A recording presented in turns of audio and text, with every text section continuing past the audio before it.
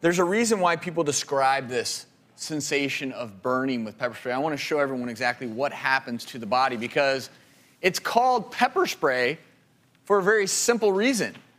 The active ingredient is from chili peppers. Chili peppers, that's what's causing the pain. Capsaicin is the element in peppers that is so hot. So what happens is you're exposed to really intense concentrations of capsaicin in the pepper spray, basically tells your nerves, we're on fire here. So whether you're eating it or sprayed with it, every sensation is, I am on fire.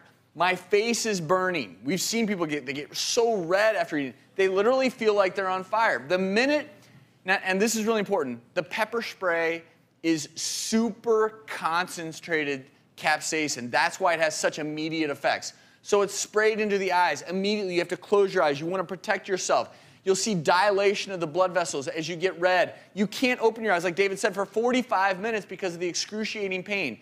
As you breathe in the pepper spray, inflammation occurs almost immediately, those airways, making it difficult to breathe. I mentioned the dilation of the blood vessels because your body's on fire.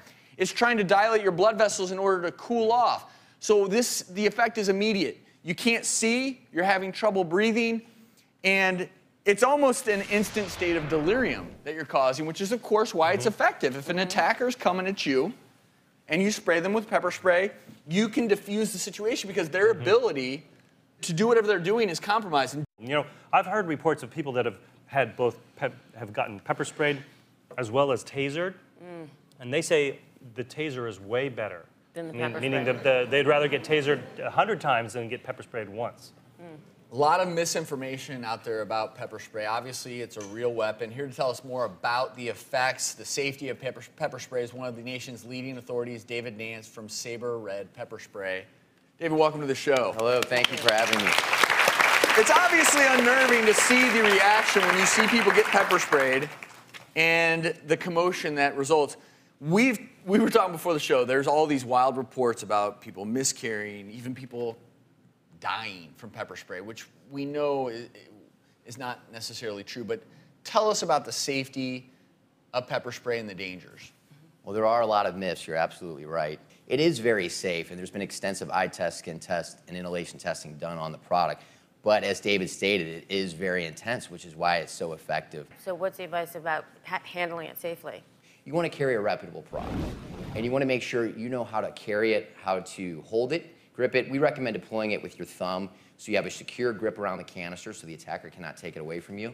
You want to know how to arm, disarm, where to spray. We recommend contacting the ocular area. That's the most sensitive part of the head. It causes the involuntary eye closures because pepper is an inflammatory agent, giving you the opportunity to escape as you take away their vision. What's the best thing to do if you get it in your eyes? Just rinse it with water? Absolutely. Other than that, there's really nothing. Rinse, Flush, rinse, flush. rinse. If you are accidentally sprayed, get away from the area as quickly as possible because, The fumes again, kind of waft around. yeah, a you can little keep bit, right? inhaling it, which makes it worse. One of David, those- thank you so much for your knowledge today. We appreciate it. One of those protesters was smart and had her swimming goggles on. Yeah, that would have been a They good were call. prepared.